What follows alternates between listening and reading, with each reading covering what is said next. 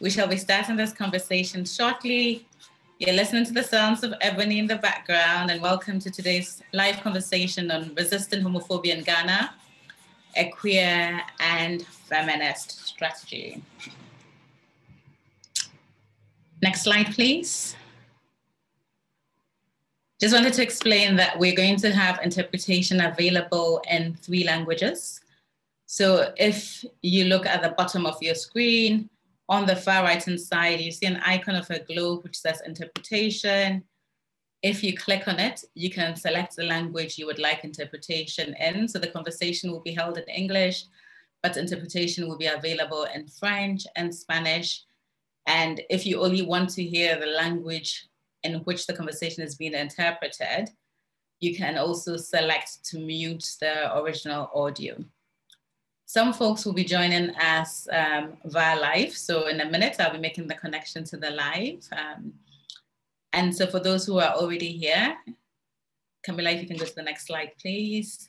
I'd like to ask you to introduce yourself in the chat. If you could say your name, your pronoun, and your interest in this conversation. And we shall begin shortly. And I will continue to play the sounds of Ebony, an artist from Ghana that we sadly lost recently.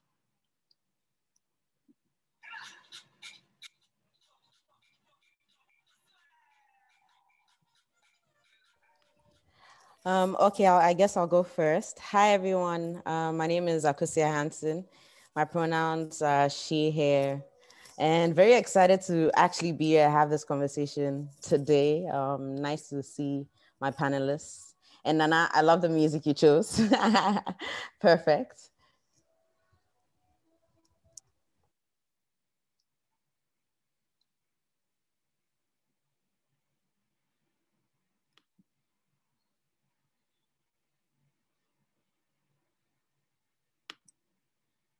Thank you so much, Akosua. So folks can just in the chat, you know, just say your name, your pronoun, your interest in this conversation, and anything else you really want to share.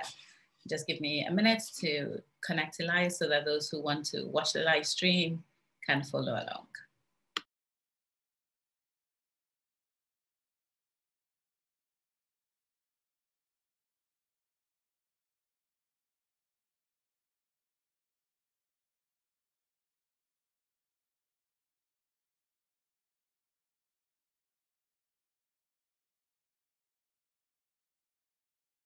Issues connecting to the live. I'm going to get one of our tech folks at AWID to help. But in the meantime, I think we'll start the conversation. And I really want to start by thanking everybody who's here. Today is May 17, an important day in the calendar for queer activists all around the world. It marks the International Day Against Homophobia, Biphobia and Transphobia. And as AWID, we really wanted to take the opportunity to facilitate a conversation with feminist activists from Ghana to learn and talk about what resistance to homophobia would look like from a queer and feminist angle. And I want to start by saying a huge thank you to my panelists, Dr. Rita Nketiah, Akosua Hanson, and Laila Yahaya. Thank you all for making space and time to be with us here today.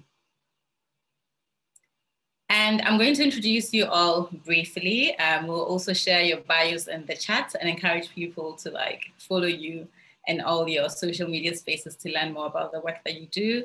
But briefly, Dr. Rita Nketiah is a feminist writer, a researcher, a consultant, a research consultant. She's also one of the co-conveners of The Gathering, an LBQ group in Ghana, and a board member of IDAHOT, a queer activist fund. Akosua Hanson is, amongst many things, a radio and TV presenter. She's also the founder of an incredible organization called Drama Queens, and also the creator of Moon Girls, a comic series that I recommend you all check out. New episodes are released regularly on social media, so I recommend that you check that out. Really delighted to have Laila Yahaya here with us. She's the director of One Love Ghana, an organization that works at the intersections of gender and sexuality, and also works with the Interfaith Diversity Network of West Africa. And Their full bios should be in the chat as well. So do please read about these wonderful activists who are here with us today. And we're just going to get right into the conversation. I'm going to start with you, Rita. In Ghana, as in many other countries around the world, we're seeing a rise in homophobia. And I wonder if you can speak to this or share at least some of your insights about what accounts for this rise in homophobia that we're seeing in Ghana specifically. Yeah, thank you, Nana. And thank you, AWID, for this awesome panel. I think that it's a very timely panel that we're having, given all of the things that we're going through at the moment in Ghana. And I really appreciate the opportunity for us to gather together and celebrate IDAHOT and have some really important conversations. So I'll just say that, you know, in Ghana, Ghana is sort of seen as a socially conservative or religious country. And so periodically we have these moments where, you know, these moments of intense backlash, which is usually spurred by the media. I'd say in the past 10 to 15 years, maybe even longer, it's been sort of happening. And, you know, there'll be some backlash for maybe a few days and then the media sort of moves on. But this current rise in homophobia can really be traced to the National Coalition. So it's the National Coalition for Proper Human Sexual Rights and Family Values, which has been aggressively campaigning over the past few years to get LGBT people criminalized in Ghana. And it's the coalition is headed by lawyer Moses Foamoning. And there have been particular examples where they've been aggressively spearheading a sort of fear-mongering campaign against the LGBT community. One such example was in 2019 when the Ministry of Education introduced its new comprehensive sexual education curriculum, which had some language in it about gender and sexual diversity. Of course, the National Coalition came out very strongly to say that this was a way for them to introduce the LGBT agenda to Ghanaian children, right? And then from there in 2020, the Pan-African ILGA was slated to host their regional conference here in Accra. And once again, the National Coalition made a big issue of it, brought it to the mainstream media, you know, encouraged lawmakers and Ghana immigration to deny activist visas, you know, to enter into Ghana. We also know anecdotally that certain hotels were called and threatened and told that if they would, you know, if they would host such a conference, that there would be trouble for them. And then lastly, in the most recent incidents that happened with the LGBT Rights Ghana Community Center space, which was eventually raided and shut down, it was the National Coalition, once again, that was quite aggressive in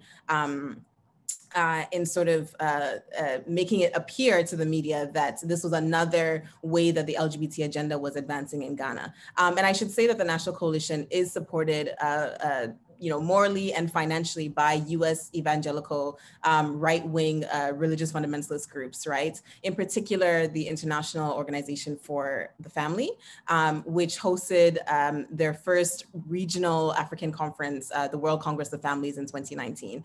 And so with the support of these US evangelical organizations, this coalition has become more loud, more aggressive. I'll also say that there's been, the Ghanaian state itself has been slow to act on these, you know, this sort of societal violence that is happening, both in terms of the prominent members of society who are vocally and vehemently against the LGBT community, as well as in terms of legislation. And I'll just give two quick examples, right? So during the crisis where the LGBT rights office was being targeted, the Traditional Council of Kwabena came out to say that they would find the office and burn it down, right? Which is a threat of arson, which is illegal in Ghana. And the government was silent on it, right? There was no sort of public statements made by the Akosua administration to denounce this type of violence, right? To say that this is not who we are as Ghanaians. We don't just burn down buildings, right? Because we're unhappy. And then secondly, you know, Ghana in particular, through the Human Rights Council UPR process, has accepted at least 3 recommendations that would support legislation to protect against the discrimination of LGBTI people in Ghana. The problem is that they've accepted the UPR recommendations. They just haven't adopted or implemented it in legal practice. So these are the ways in which the state itself has been complicit in the societal violence that we're experiencing, which contributes to more of that violence taking place. And I think ultimately the rise in homophobia is because we've also become more aggressive as activists, right? If you think about organizations like LGBT Rights and many of the other LGBT organizations that are now in the social media space, that are advocating online, we are growing our presence in terms of our advocacy work here. And of course, that always comes with a kind of backlash against our communities. Thank you so much, Rita. It's really helpful to have that much fuller picture. And, you know, I think what you said, especially around, in a sense, the backlash is actually also as a result of the strengthening of the queer movement in Ghana, really rings true to me as someone who's also here in Ghana. And so I wanted to call on you, Laila, if you could speak a little bit to the terrain of queer organizing in Ghana, because of course we know that this is also part of a reaction, you know, to the resistance and the strengthening of queer movements in Ghana. And then just before you come in, Laila, sorry, I just wanted to say to folks, if you do have questions, please ask in the Q&A section. We actually want this to be a very, we actually want this to be a very interactive session, so we will stop frequently for questions. So sorry for stopping you, Laila, please go ahead. Hello, Nana, thank you. Queer organizing in Ghana is actually very tough due to the societal challenges and internalized homophobia within the community itself.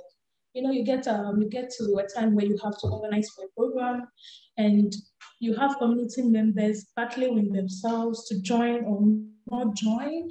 And at times you even get the people to join to attend this program and they later find out that another person is coming to the program, but because within their community, this person is part of the people who discriminate against them, like within their own communities. It's very difficult to bring together community members to partake in something that is going to be beneficial to them because of the societal challenges, because some of them will come to this program and later on go back to the house and realize that whatever they said there or where they've been outed already. So queer organizing in Ghana is actually very, very challenging. It's very challenging.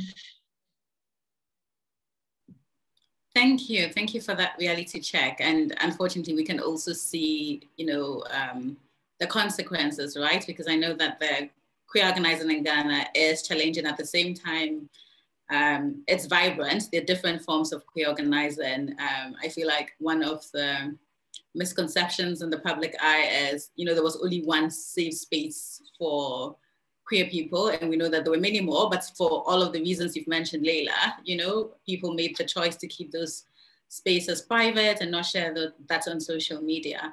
I don't know if you want to give any more context, and it's completely fine if you don't, but do you want to speak a bit to any sort of vibrancy you see in the queer and feminist organizing space in Ghana?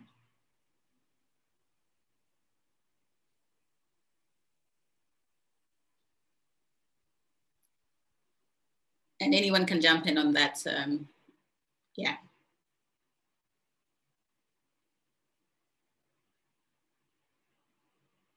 But I have a feeling this is a question that you would love to handle. Can you just repeat the question for me, please? I was just wondering if, you know, any of you also wanted to speak to, yes, there's the challenge for queer organizing in Ghana, but could anybody speak also to the vibrancy and the fact that the movement has to be creative, right?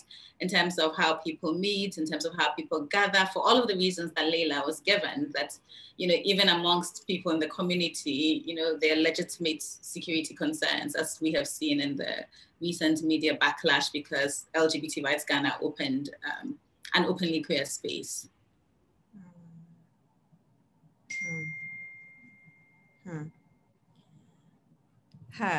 I feel like Laila should Laila should answer this question. Laila, is this a question that you fancy answering? And if not, we can move along.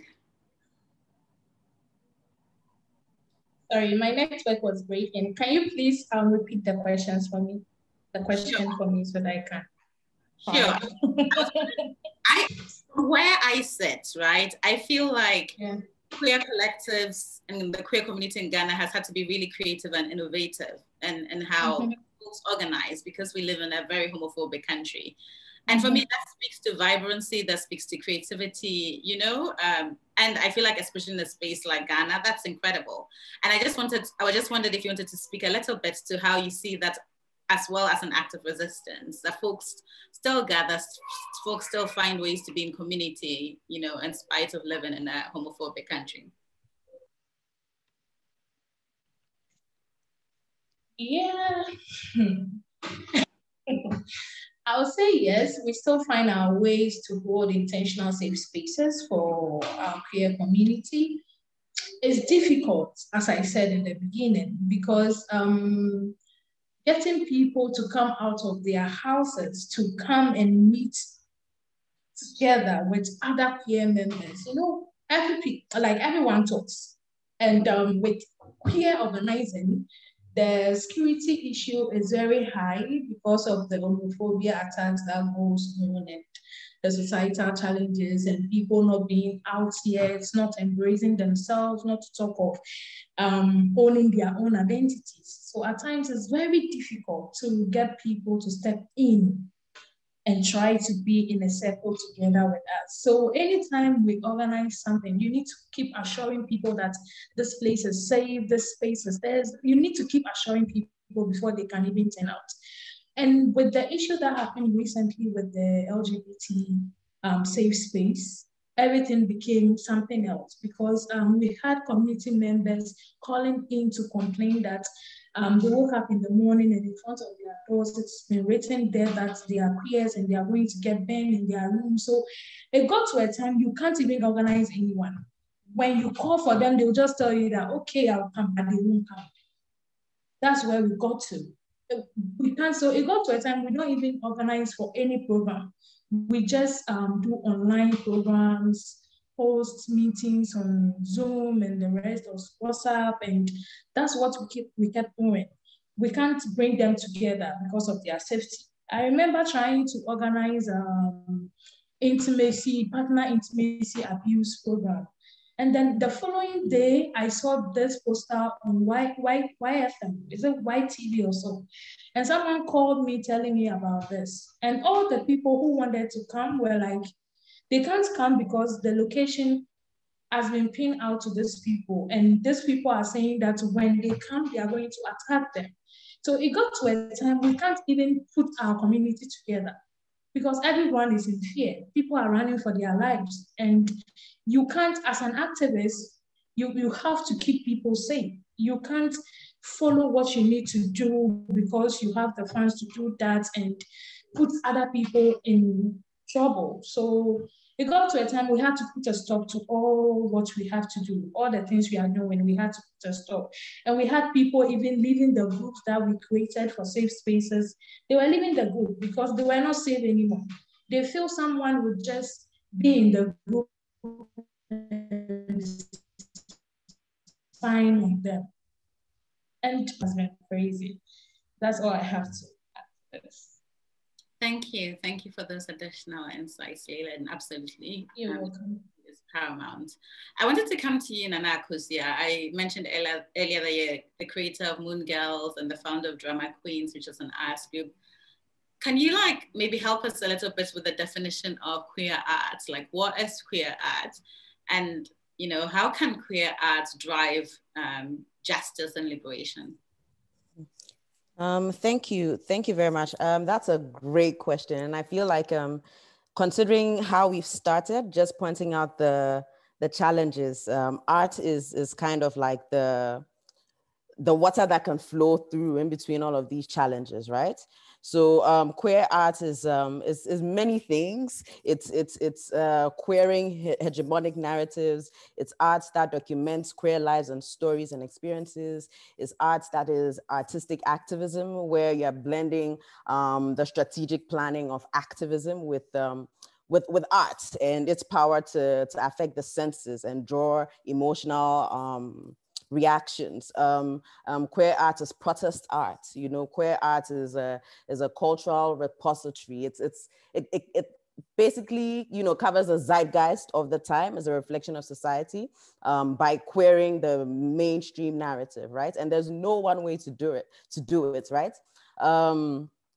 Because I mean, there can be people who are deliberately creating queer art for political reasons, and there's some queer artists I've met and also interviewed who say, you know, I'm just creating music. This is my music, and do not if it comes out with that interpretation, that's what it comes out as, because it's probably from me, you know. But it's not that you should tell me I need to put this and this in my art, because art is that very amorphous place where we are allowed to play and be queer, really, right? But the great thing about art, in linking this to the conversation we are having right now with Rita and with Dr. Rita Nketiah and Laila, Yahaya, is that art now can be the place where we can start conversations, right? It's the place where you can invite reflection. It's the place where you can even create a new language, because it's people will approach a theater performance, right, about queer experiences very differently from how the virtual was on Twitter and social media earlier this year. You know, I don't know what it is about art, because it definitely does work with your senses, right? So art can play that very important role in bridging that gap with the challenges. But it's not the one thing, as we would say. Activism is a whole range of things that need to be done to move something somewhere, right? And art just also fills one of these things, and in tandem with all the other things that are being done, which is creating safe spaces, which is, you know, advocating on social media, which is advocating in the law. All of these just also fill part of the things we need to do in the movement. Thank you for that. And I wonder if you can speak a little bit to some of the work that the group you've co-founded, you founded, Drama Queens, has done, because I feel like Drama Queens has really used the arts to facilitate conversation around the importance of respecting the full humanity of people. Yeah. Yeah, thank you.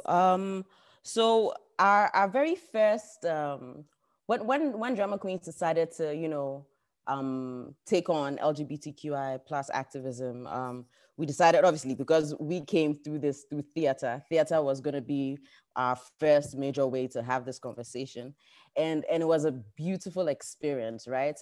We had first of all, we had some kind of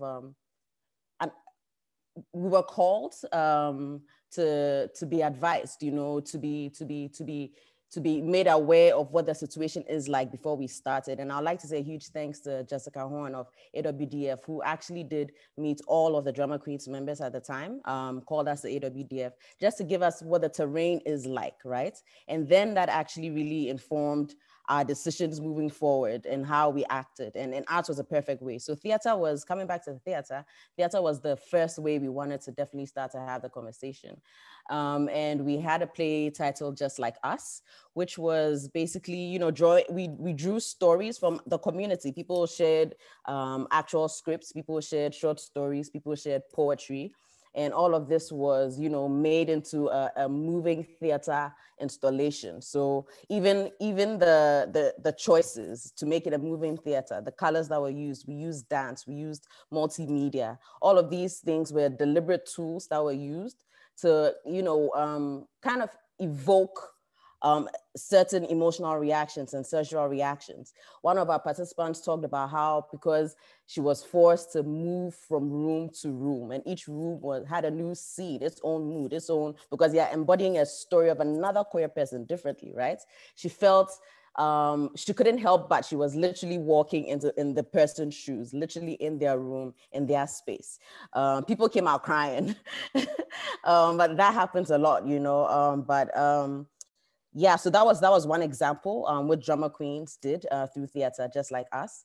And also another thing, we also had another play which was basically around rape culture in Ghana. And typically when people are talking about rape culture, it's heterosexual rape culture, right? How we did it in the play was we presented all of it. So with rape culture, that also happens in the queer community. And that was a play that went very mainstream, as opposed to just like us, which was very private because it had to be made safe for people. This play, which was on the rape culture, was more mainstream. And in that way, by presenting queer rape culture in tandem with heterosexual rape culture, that was one way of just bringing the conversation out as normal, as normalized, right? That this also happens here. So those are some of the things. And of course, including Moon Girls. Yeah, I've rambled.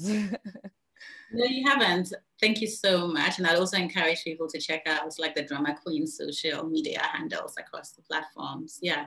Also to encourage folks, if you have any questions, please do not hesitate to ask your question. Please pop it in the using the Q&A function. Also a request from the interpreters. We do have interpretation into Spanish and French, you know, so let's all, and this is a note to myself, try and speak a little bit slower than we would normally. Otherwise it can be hard for the interpretation. And we want to make sure that people, you know, can understand this, yes. Yeah, I'm actually going to do another round of questions to all of you before I take questions from the audience. And Laila, I wanted to come to you. You're a queer Muslim activist, and a lot of the work you do is at the intersections of gender, sexuality, and religion. You're very much interested in working with faith-based organizations to change hearts and minds around LGBTQI issues. And I would love it for you to share a little bit of some of the successes that you've experienced in this area of work. Okay. I would say my first success is being able to organize queer Muslim women to come together and talk about some of the pressing issues they are facing within the community. Because I realized that within the community, within activism, there was no one or any organization really targeting Muslim queer women in Ghana. So I'll say that's my first success. And being able to turn this organizing, like this group that I've been bringing together into an organization was also a success. And actually with One Love Sisters, we are not really mainly based to change the art of religious leaders. We are actually in for our community members. You know, we realized that there was a lot of forced marriages going on, early marriages, corrective rape, all this is happening within the Muslim community. So we stepped in to make sure that we unlearn certain things our dogmas taught us as children, right?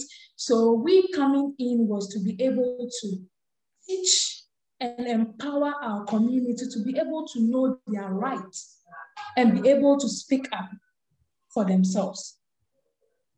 Because within the Muslim community, there's always this thing that goes on. When your parents say you need to marry this person, you can't say no.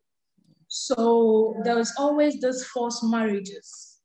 People are being forced into marriages and people are being raped to correct their sexuality.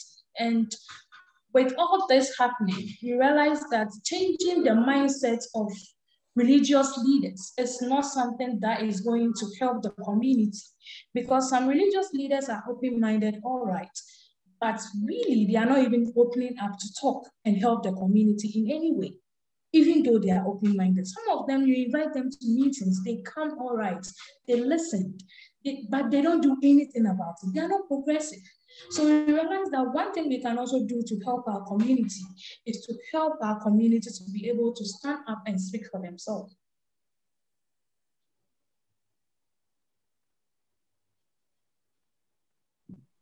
Thank you so much. I think that's really powerful in terms of supporting community members to speak up for themselves.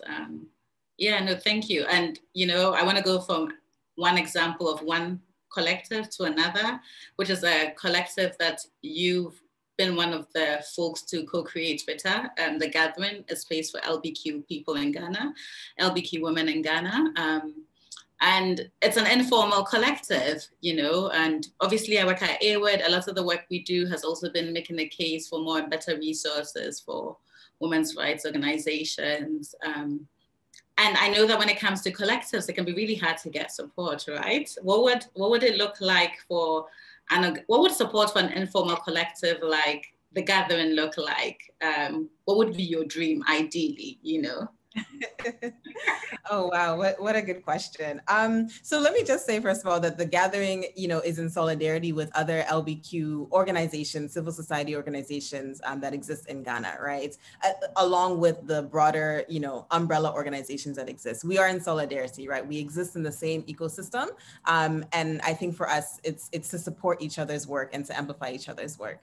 But The Gathering itself is a space that was created primarily for LBQ women, as well as trans and non-binary folk. And really, we felt that there was a gap both within the Ghanaian feminist space, as well as within the LGBTQ space, right? Where there wasn't a lot of social space for LBQ women in particular. And more specifically, there wasn't enough feminist-oriented space for LBQ women, right? And so there were other queer women's collectives that existed, but they didn't quite have a feminist ethos that was sort of entrenched in the work that they were doing. And so for us, it was really important to create a space that was informal, that we organized for ourselves, right? It was for the community, funded by the community, organized by the community, right?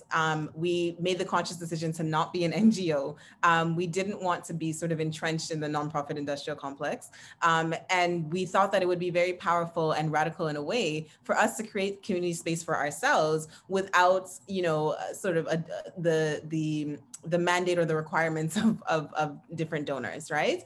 And I think that space has been really important because what informal collectives can do is that they can be creative in ways that sometimes civil society organizations can't, right? When you have a yearly work plan, when you have, you know, particular accountability to donors, you know, you're sort of restricted in certain ways. And I think that informal space allows us to play. It allows us to be imaginative around how to support queer women, right? Really at the center of our work is the wellness and well-being of LBQ women and trans and non-binary people, right? And I think one of the great things that I love about the Gathering space is that it's organized by 4 feminists. It's myself, Fatima Derby, Golda Gatsi, and Sheila, right? And I think those space, what we've been able to do is we don't have a hierarchy, right? And so we share the labor, we share the decision making, and ultimately we share the accountability of that collective, right? And I think that those kinds of spaces are really important for pushing forth a feminist agenda that is rooted in communal care and rooted in self-sufficiency or resourcefulness from within the community itself. Having said all of that, if the question is around how donors, you know, can sort of support informal collectives, I think the first thing is that we really need to reframe what we consider to be legitimate activism, right? Like there's a framing of activism as this like rooted in the NGO structure, right? So let's reframe that. Let's get out of that paradigm where the only real activist leaders are, you know, the ones who founded organizations and, you know, and again, I think civil society is very important, but I think we need to maybe think about how we reframe what we consider to be legitimate activism and also better collaboration. So in ways that don't force informal collectives into NGOization, right? So how do we meet each other on each other's terms, right? Instead of sort of forcing them, you know, the standard NGO donor relationship is that you must be a registered organization, you know, you got to have a bank account, all the sort of professionalization that the NGO world requires of us. So what would it mean for us to create activist movements that that were really grassroots and organic and didn't rely on you know, the traditional models of activism, I think. So I think that's the kind of support, if any, that you know, other people or other institutions can sort of give to us. And then lastly, I'll also say that even in giving the resources to the traditional civil society organizations, how do we create funding streams that allow those organizations to work more fluidly with the informal collectives? Right. Of course, donors also have their own donors and they have their requirements. And so if you can't give to informal collectives, how do you then create a funding structure that allows the organizations that you do give to be able to work better with the informal collectives? Yeah. Thank you so much, Rita. And just to remind folks, like, if you do have any questions, please pop that in the Q&A. I'm going to ask a final question to Nana Akosua, and we'll go to the questions in the Q&A. Nana Akosua, you're also a radio broadcaster, a TV presenter. Can you speak a little bit to the role that you think journalists and the media in general has to play when it comes to resisting homophobia and fostering a safer climate for everybody? Yes, please. Thank you. So the media is definitely a very important space. It's a key space for social inclusion or exclusion, right? And so homophobic media is definitely actively engaging in excluding people in society. And even just going by our Ghana Journalist Code, we have a duty to adhere to the highest ethical standards possible. We have a duty in our codes to report the truth, to be able to differentiate between fact, opinion, and commentary. We have a duty to respect individuals' dignity. We have a duty to make sure we do not discriminate, and it's do not discriminate with so many things, including gender and sexuality, right?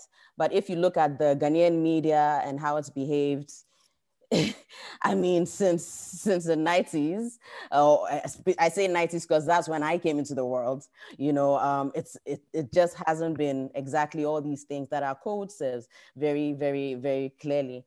But then what I would add to this is there is a traditional media, which is radio and TV, where discussions on these things are supposed to be more serious, it's supposed to be more fact-based, right?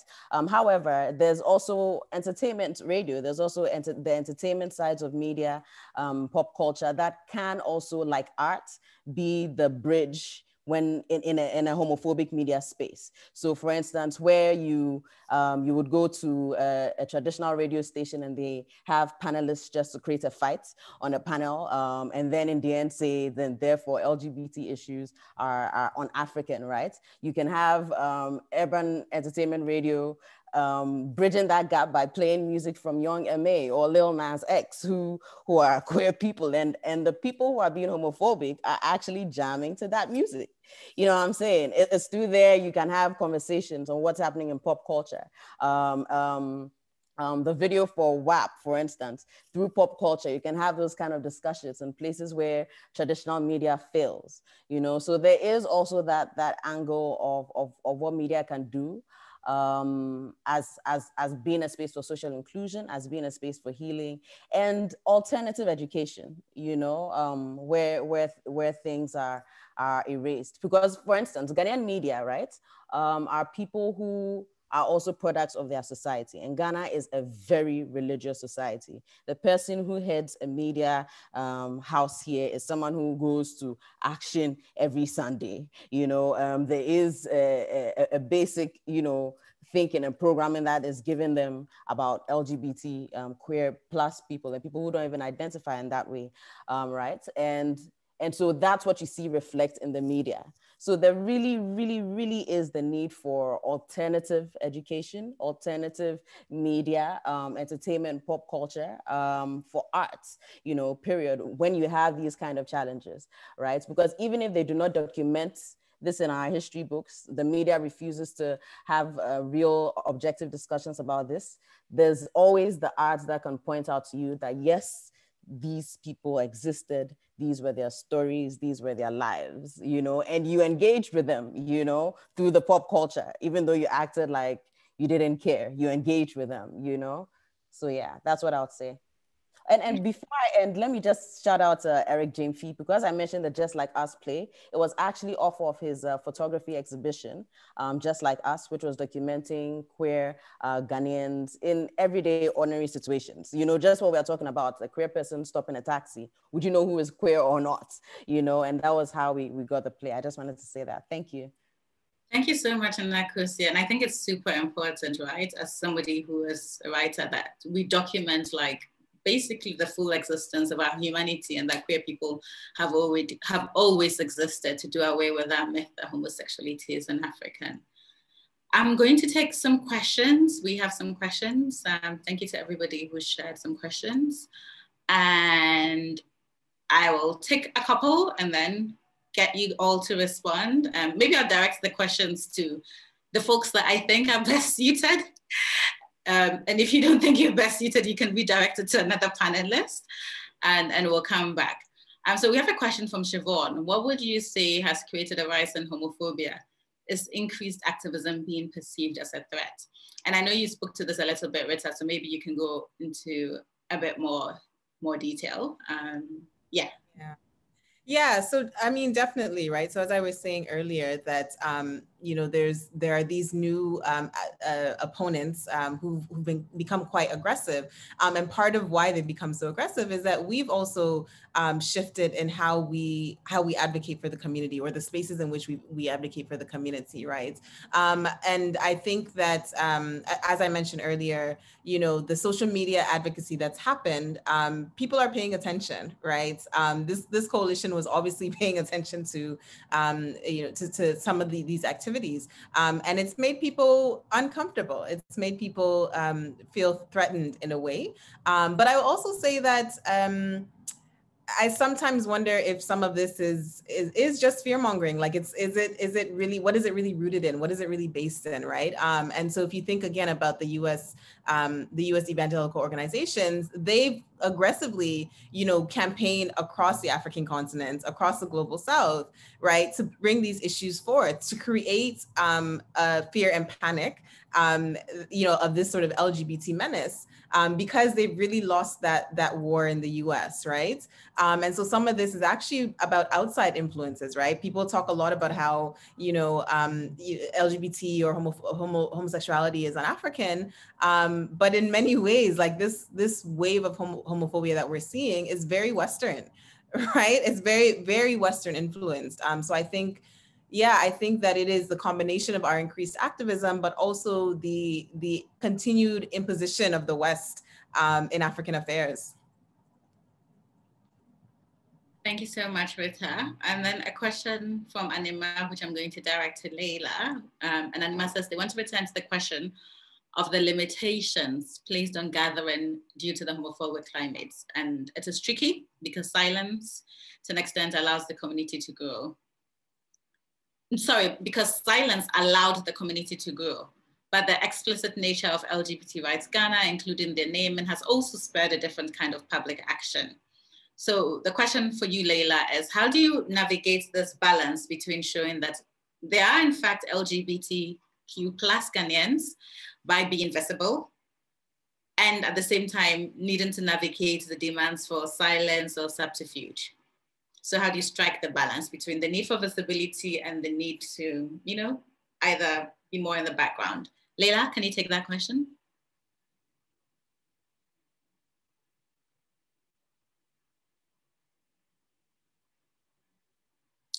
I know Laila was having some connection issues earlier. And if Laila is not there, I wonder if this is something that you can speak to, Akosua.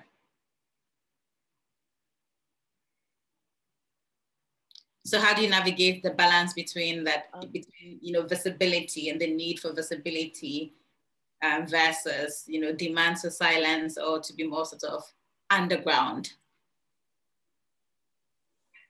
I would say it's all gonna happen anyway, right? And and activism does not come in one way. It would come in various ways. It just is, right?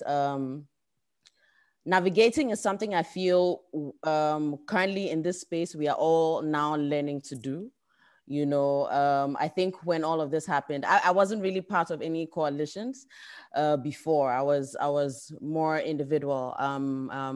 When I stepped down as director, now we have new co-directors for Drama Queens. So when I stepped down as director, I was just acting as an activist, right, by myself. But then when this happened, I felt the need to also still be a part of the coalition. So that already changed my movement, right? Because just things are changing, and we must learn to work and learn as we're doing it. I feel like we are learning. This is all happening now, and there's people who want to be visible, there's people who won't. You know, we just have to really learn in kindness and in love as we go through, because this is new. And honestly, I must congratulate all the activists, all the organizations who are actively, you know, creating new realities in this time. We are literally doing what people haven't done before. You know, we haven't seen this before, but we are still moving forward in courage to do it anyway. We are all taking the blows. We are all taking the, you know, that, but we would all be, our country, Ghana, the nation will be so much better for it, you know. So it's what I can say. I feel like it's a day to day we are learning, you know, and I'm now recognizing how even my movements are changing before, you know. Thank you so much. And Laila, if you manage to reconnect, just let us know, and then I'll redirect some questions to you. So I have a question in Spanish. And so I'm wondering if I can call on either the interpreter or one of my Spanish speaking colleagues like Maggie to pose the question.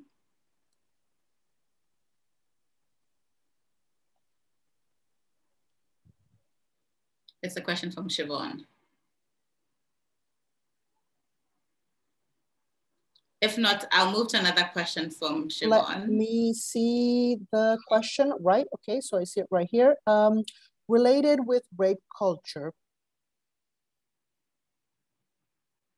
can you say that the lack of wanting to realize the existence of homosexuality and other strange quote unquote sexualities contributes to creating an atmosphere that doesn't respect other person's rights? How can you fight this problem within queer spaces?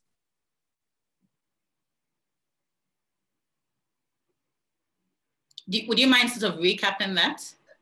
Yes, basically how I understand it, and I hope I'm not reinterpreting badly the person, is that how can we handle this issue of a rape culture within the queer spaces? Okay, thank you. Nana, because I want to direct this question to you, because I feel like— don't do this.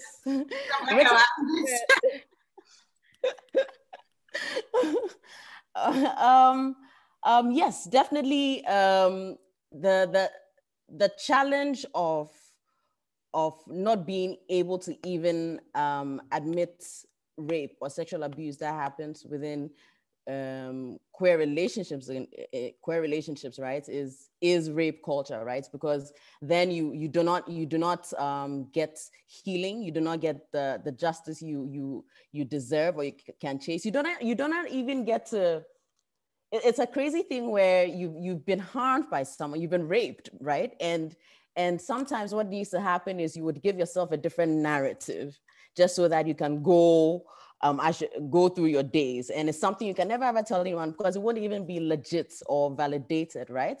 I would say always through the art, you know, even though we typically don't want to have those kind of conversations around queerness, through the arts, I try to do it, is what I would say, but people can do it in different ways. So for instance, the play on rape culture I mentioned, that was something that mainstream Ghana was very interested in because they like the very safer topics, right? And then they see 2-3 scenes, which are actually talking about rape within queer relationships and the effects and the motives, right? You got people just like assimilating things I didn't think to assimilate, and then learning things that if I had had a debate with them, they wouldn't even listen to me about, right?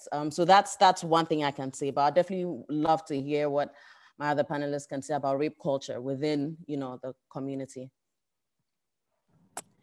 So I think maybe I'll just jump in there. So I think this is a very sensitive topic, right? You know, I know organizations like One Love Sisters as well as Courageous Sisters have done work with their members on intimate partner violence and behavior communication change, because I think there's this perception that, you know, two women together or two men together, what is the domestic violence issue or what is the intimate partner violence issue, right? And also there are just not enough supports in the system, infrastructure in the system to support a queer woman who has been, you know, abused by her partner or been raped, you know. For example, if I was raped by a partner or, you know, a casual partner even, would I feel comfortable going to DubSU to report the case, right? I would either be laughed out of DubSU, or I would be experiencing homophobia in the space, right? And so I think that it's a challenge, right? That because of homophobia, because of lesbophobia, we don't even have the spaces or the resources really to address it within our communities, right? And I think that also, I mean, particularly when it comes to the LBQ community, there's a lot that we still need to unlearn, right? When it comes to patriarchy, when it comes to even gender roles, right? Many of us are still tied to heteropatriarchal gender roles of, you know, the femme being the submissive, who does the domestic work and the cooking and the cleaning, and then the stud, who's the more masculine one, who, you know, takes care of the femme and has all of the power that we give to the man in the relationship, right? And I think a lot of that work still needs to be done to really challenge the patriarchy within ourselves as queer women.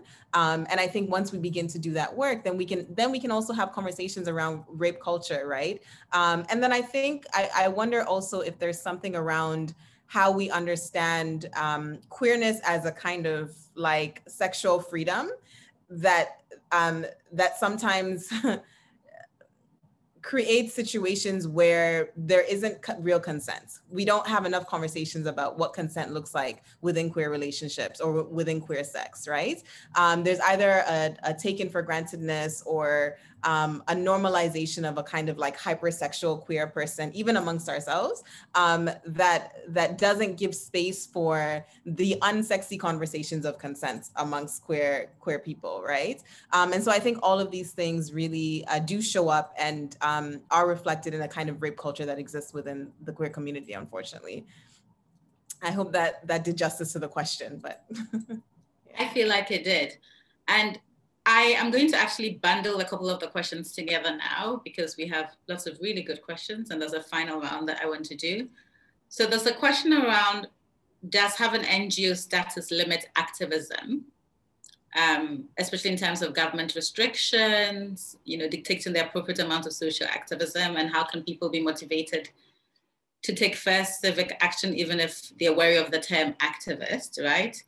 And I want to bundle that question with another question around recommendations for making the more mainstream women's rights or child rights NGOs in Ghana and their programming more sensitive and ideally more deliberately inclusive of queer women and queer children / teenagers, right? So, you know, does being an NGO limit your activism? And for those NGOs that already exist, how can we push them to be more inclusive? And I'm putting that question to you, Rita. So I actually want to answer the question about mainstream women's rights and how we make them more sensitive and deliberately inclusive of queer women, because this is something that, you know, I'm so passionate about. And I have a lot of feelings about it, but I'll try to be succinct. I do think that there is a need for mainstream women's rights movement, both in Ghana and globally, actually, to be more inclusive of LBQ women and of queer issues in general. And I think that in Ghana in particular, what needs to happen is that we need to see women's rights organizations take the leadership on decentering the heterosexual experience, right? There's a way in which when we talk about women's rights in Ghana, it is heterosexualized. We assume that woman and her rights are is a heterosexual conversation, right? We frame her, we construct her as a woman who will marry a man, is, you know, and will have relations only with men. And we do a disservice and a kind of erasure to LBQ women's issues when we do that, right? And so what I'm really calling for is a deepening of our intersectional lens and analysis around the Ghanaian women's issues, right? And I think one of the I'll mention two things. In the most recent crisis that happened, two examples of this kind of leadership are, one, Nets Rights, which is a network of women's rights organizations in Ghana, came out they gave a solidarity statement in support of LGBT rights Ghana. And I thought that was a great show of solidarity, right? That I felt like that was us pushing the needle to be more inclusive and to recognize the intersection of LGBT issues and women's rights issues, or rather the intersection of challenging patriarchy and challenging homophobia, right? And then another example of that, sorry, I just blanked out. There was one other example that was really great. Actually, the African Women's Development Fund, which is based in Accra, Ghana, but serves the entire continent. I think that they've done really well since this most recent crisis to have a social media campaign to show their support and solidarity for LGBT Africans across the continent, right? And so seeing the biggest African feminist donor on the continent show their support for LGBT issues, I think is really important, right? And so that's what I'll say. And then lastly, I think that what has happened in the women's rights space is that we need a more robust understanding or analysis of the ways in which patriarchy and homophobia are interrelated, right? Or are tied together. You can't fight patriarchy if you're not prepared to fight homophobia or transphobia or lesbophobia. All of these things are interconnected, right? In very deep ways, right? Because what we're talking about is a system that dictates to us or polices our sexuality and our gender, right? Our gender roles. And so we need to have that fundamental understanding, really expand our feminist analysis of what is considered a feminist issue to begin with. And so I think that's a good place for the mainstream women's rights movement to start to become more inclusive and queer positive. Yeah. Thank you so much, Rita. And the questions I'm going to bundle and direct in Akosua. As activists, how do you sustain yourself in this climate? And do you have any suggestions for queer Ghanaians who are struggling with the intense wave of homophobia in the last couple of months? I want to bundle that with a question around how can young queers be linked to queer initiatives and community and be supported? Could you speak to those? Please, could you repeat the questions? The very first one is how can young queers be included in? Okay, so there's a question around how can young queers be linked? Okay. And communities such that they feel supported. So that's one question. And another question is, how do you sustain yourself in this climate? So maybe you can speak personally to how you sustain yourself. And also, do you have recommendations for queer Ghanaians who have been really struggling with the intense wave of homophobia, you know, that we've experienced in the past several months in Ghana? Okay, so starting with the last bit is I would say, you know, sometimes just go off social media. It can be 1 hour of healing. Honestly, I remember sometimes how triggered I can get, and that translates into every other thing you have to do, especially if it starts to translate into your productivity, you know, you being able to work and then make money for your own survival. If it's starting to affect that, you know, definitely check out, right? And try to find more healing spaces. I know there are now quite a number of places, things that are being done. SMG has been holding healing gatherings. The LBQ gathering has been there. LGBT Rights Ghana, One Love Sisters, Drama Queens, you know, try to find those spaces. And the spaces don't need to be physical. It can be a virtual thing. Sometimes it can also just mean joining a book club, you know, and giving yourself that, sometimes it's good to just jump into futuristic literature, you know, that gives you hope in the times despite what's happening. Because what I'll say is, even though now can feel dystopic, you know, it can feel crazy, it can feel like, wow, all of this is pouring down, right? You are living this life. This is your one life you have, right? And oh my goodness, hell damn everyone who would want to take away my time of joy now. You know, have that in your mind. Like, hell damn anyone. And you can definitely create new realities. This is me speaking imaginatively, you know, just being the artist that I am and being the idealist. But then there are also people who are also actively creating that. So try to be a part of that. I don't know if I answered both sides of the question. The first part was on... It was on LinkedIn. I think I answered, yeah? Yeah, I think you answered it. So yeah. Thank you so much. And we really do have many more questions than we have time for. So I want to go to my final round of questions, and then, you know, maybe we'll creatively figure out ways to answer the rest when we upload the recording to the live. So I am going to ask, and this is my final round to you, Rita. What can feminist movements around the world learn from queer organizing and collectives in Ghana? Who? Wow, this is a good question, and it's a big question.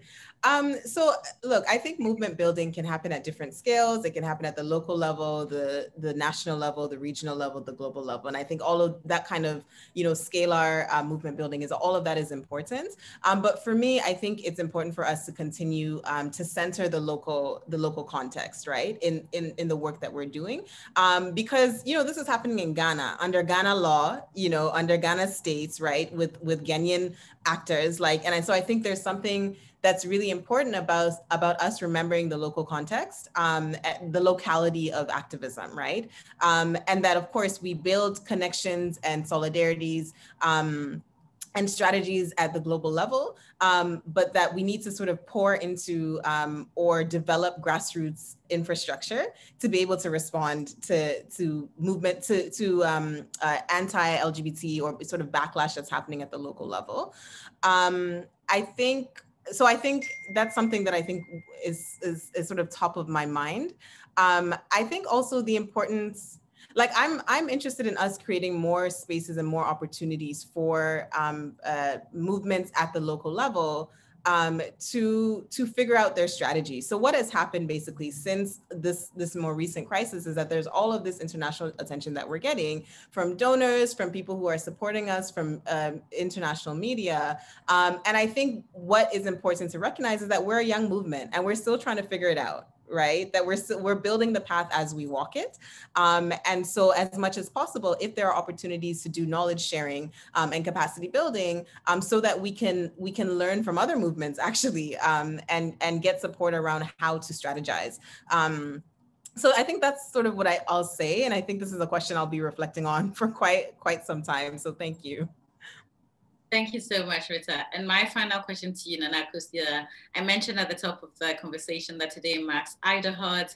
What is your message to queer and feminist organizations, collectives, and movements around the world on this day? First of all, we pour several libations in your names. We thank you for creating in a space that does not want you to exist. And because you exist, we exist, you know, and definitely I'm proud of everyone doing the work. Let's keep doing this in love, you know, but just the fact that we exist, I have hope, you know, that things are going to change, especially this year between 2020 and 2021. It's just like, it feels like the 90s, right? Just before things changed, right? And I'm glad for everyone doing this work in Africa, in Ghana, and across the world. Thank you. Thank you so much. And thank you, Nana Akosua, Rita, Laila, who I know ended up having to drop off. Really appreciate you making space and time to be in conversation with us. Thank you to everybody who's joined. Thank you for all these great questions. Sorry we didn't get to all of them. Maybe, you know, we can hassle Rita and then Akosua and Laila to respond via social media. Do you want to share your handles and how people can follow you and follow your work?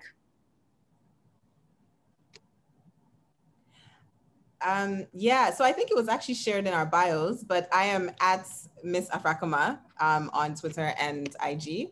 And also I'll put it in the chat so that people can see it. Yeah, I'll just add follow moongirls_live on all social handles and go to moongirls.live and download those amazing graphic novels, and let's have an artsy conversation over there as well. It was really great. Thank you so much, Nana. Thank you so much, AWID, for having us on this conversation. Thank you so much.